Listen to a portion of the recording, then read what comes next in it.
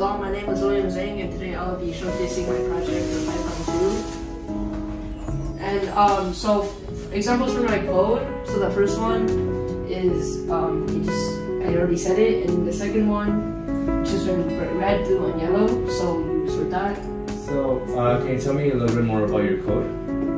For the code, for search, like what's going on? So if the red skittle is in the red bin, so if you chose the red, if the computer chose the red skittle and you chose to put it in the red bin, you get 1 point.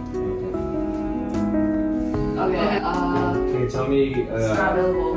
Yeah. Can you tell me a little bit about your project since we can't see it right now? Yeah.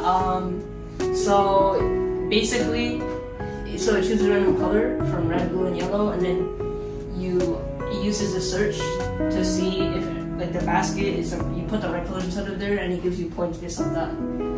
For every correct color, for every correct skittle, you get 1 point. What happens at the end? What happens at the end is you get it tells you how many points you got.